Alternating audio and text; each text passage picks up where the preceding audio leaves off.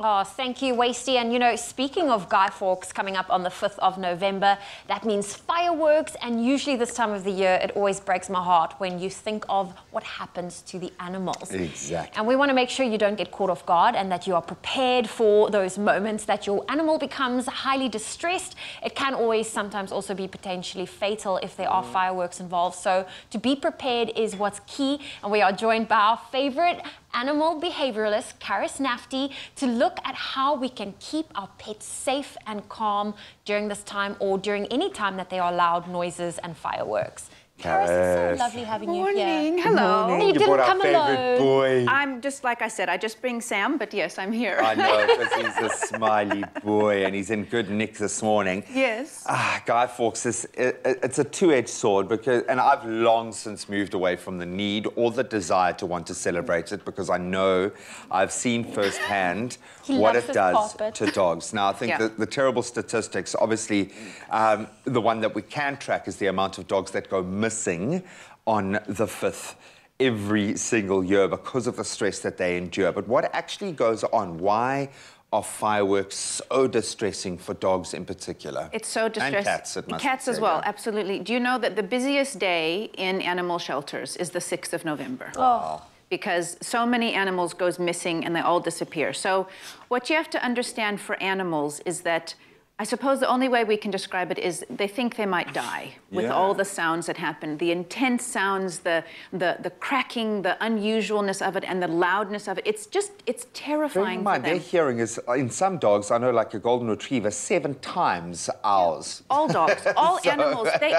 If you think of how animals hunt, cats and dogs as well, they've got super hearing, so they can hear everything. And having good hearing means that all the sounds are a lot louder for them. So the problem with Guy Fawkes is that if you're in an area where there's lots of fireworks happening, if animals get scared, their instinct is to run away from the scary noise. But if the scary noise is coming from everywhere, they just end up in a panic. They can run on roads, they can just disappear and run. Some people find their dogs kilometers away from where they're supposed to live. So it's an absolutely can be completely a traumatic, horrible day for your animals. Yeah, it's really harsh.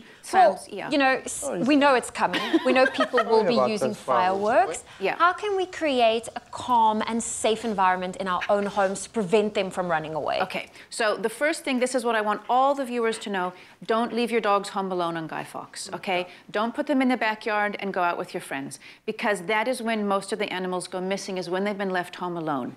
The best thing to do is keep your animals inside. Even if you have a dog that maybe you don't always let in your house, for this night's particular, allow them to come inside.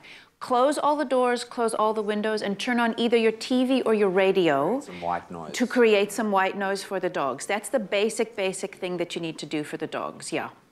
If we're caught off guard and the fireworks are going off, someone's got a permit close to our house, something's happened that we didn't take into account, what can we do to help them in the moment of stress? Okay, so what I would suggest everybody does is that they have some food ready, like delicious food, or even your dog's normal food, chopped up into little pieces. If there are noises that start happening, and this is the same for puppies, which we can talk about in a second, as any noise happens, just drop food on the ground. Okay. So you can sort of distract your dog from the stress by going, ooh, but delicious smells, and then they'll switch gears and try to eat the food. Okay. If you have a puppy, you can create an untraumatized dog by fireworks. If this is their first exposure to these sort of noises, get, like I said, good food and drop it for the puppy so that they think, oh, well, that noise isn't so bad because I get food. Yes, exactly. Now, I have a very secret, special thing to show you this morning, in case you're wondering why I bought socks on set this morning. So there's different ways physically to help your dogs deal with noise and fireworks. And one of the things that works for some dogs is to put a little hoodie over their head that presses their ears in.